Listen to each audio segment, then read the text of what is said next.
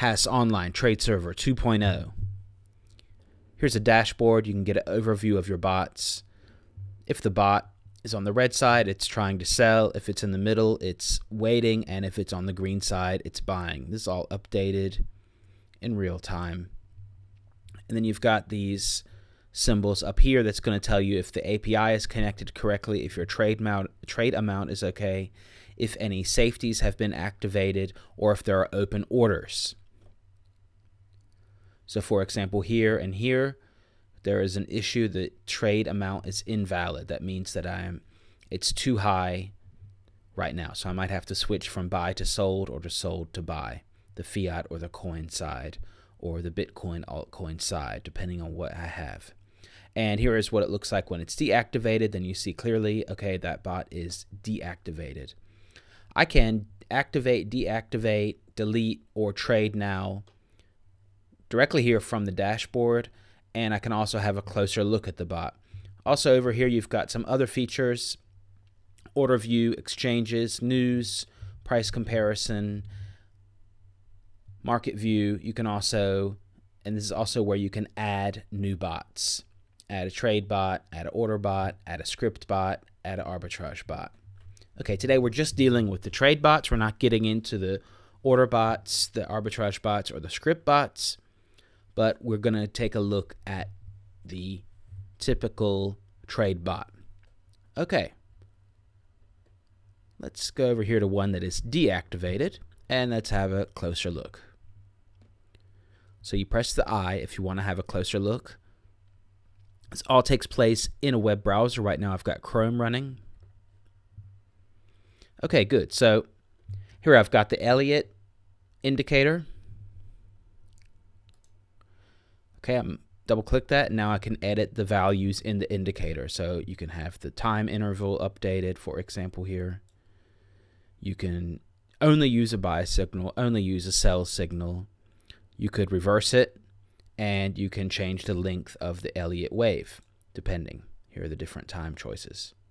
Of course, you can also decide what exchange you're getting the signal from. So inside the indicator, you're not selecting what exchange you're trading on, but you're selecting what exchange you get the signal from. So, and I do not have all activated currently, but I do have some. So you could use the signal from Huobi and trade on BTCE or Bitfinex as an example. All right, select your pair, of course.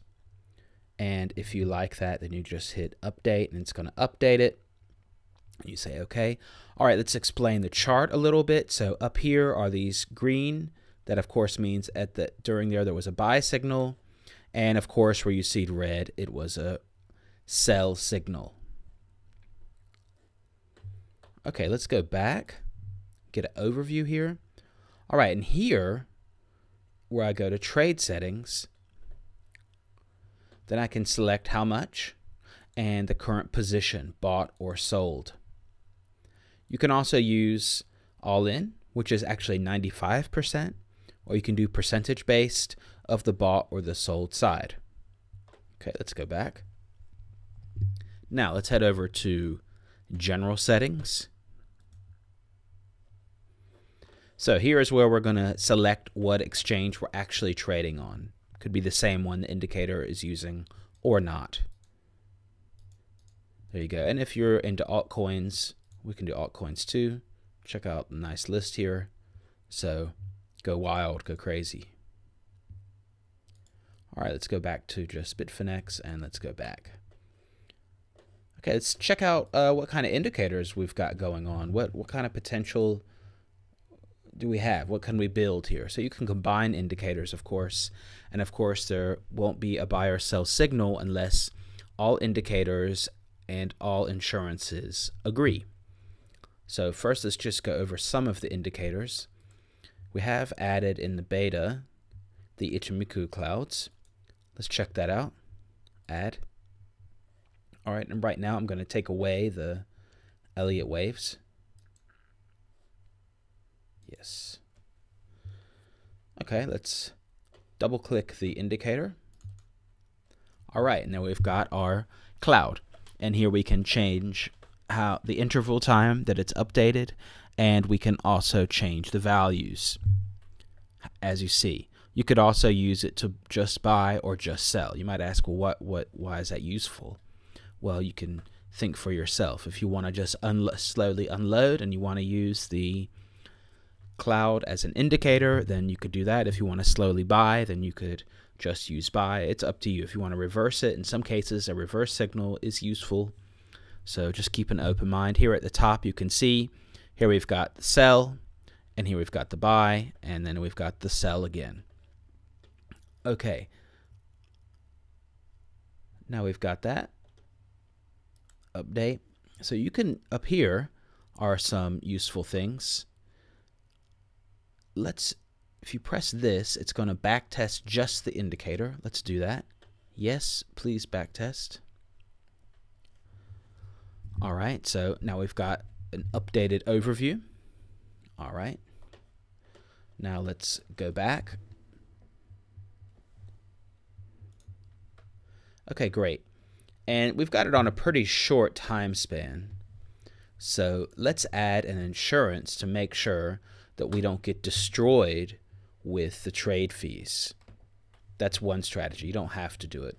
So here's an example of some of our insurances. We've got avoid walls, cancel order after so many minutes, disable on losses, never sell cheaper, overcome fee costs, price change, percentage change, sell at double fee costs. So right now I'm just going to pick the simple overcome fee costs, and the fee costs are sent directly from the API from whatever exchange, so you don't have to worry if the one exchange it's 0.2%, one exchange it's 0.3 or 0.5 or 0.1 or whatever. It's done by the exchange. As an alternative, you could use percentage change, and depending on how often you want to trade, you could set that higher or lower, etc. But right now we're just going to do overcome fee costs. So that's going to filter out over trading, hopefully. All right, now let's back test the whole bot. So now we're not in the indicator, but we've got the insurance and an indicator. So we want to back test how they would work together. Okay, I'm going to press back test. Then I need to select the length of the back test. Let's select a week, just see what happens. Since we're using a small time frame in our bot, week should give us some kind of idea what's going on.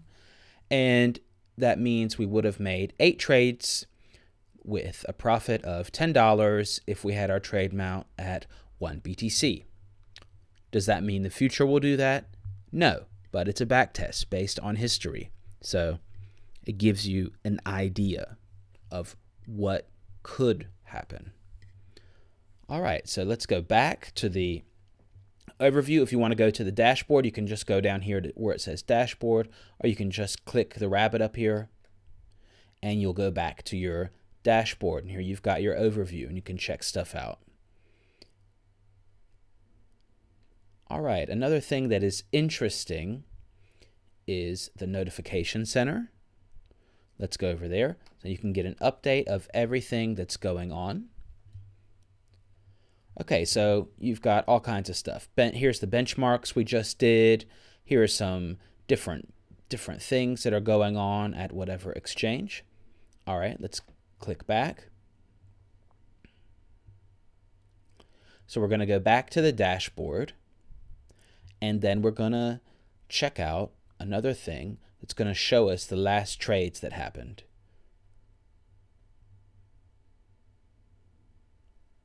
Order view. Okay, and here are the finished orders, exchange orders, executing orders, and queued orders. So if you have any open orders, they would show up here. And if you have any, see, there are no queued orders. That's good. So if you have an open order, it's going to block that bot on the pair sometimes. Executing orders, nothing going on right this second. Finished orders, you just saw, etc. And here you can go back and pick specifically what exchange you want to look at. Okay, so I just wanted to show you some of the features. This is in beta, so it might look slightly different, but it will only get better. But I'm very pleased at what it looks like so far. It's very easy to use. Keep in mind, I'm using a laptop that's not really the fastest, so if you have a faster laptop, it might react a little bit faster, but the bots itself are going at full speed. It's just the page updates that might look a little bit laggy. And if you have any questions, just comment below. Thanks for watching.